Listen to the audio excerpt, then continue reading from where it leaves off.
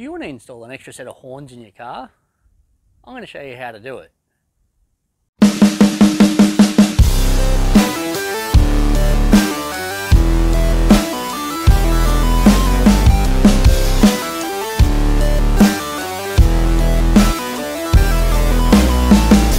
So what you're going to need is a set of horns. I got these off eBay. You can pick out whatever you like. Some cable. A relay if you're going to tap into your current horn, or a push button that I got from my local electrical store because I'm going to run a separate system. Some lugs and some solder and wire. One thing I don't have here is a fuse, but I already have one in the car, so make sure you fuse the horns.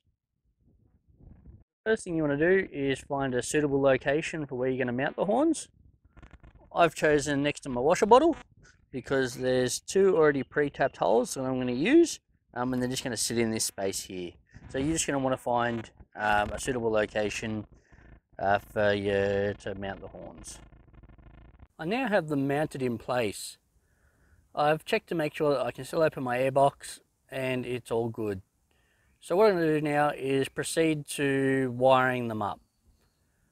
What I'm going to show you now is the two different wiring diagrams or schematics that you can follow. One for if you're just going to use a switch and you want to use a momentary switch, you don't want to use a toggle switch. And one if you're going to use a relay if you're going to tap into the original horn.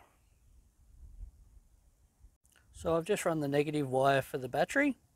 So as you can see, it goes to the body, which goes to the negative pole on the battery, to one side of the horn, through to the other side. And I'm going to run the positives on this side.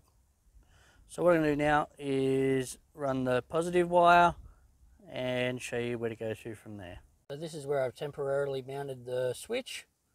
I'm now going to show you the rest of the wiring. The wiring goes from the battery through to the switch, then comes back to here, parallels to the other one, and both negatives go back to the earth of the body. You may do it a little bit differently, but this is how I've done it.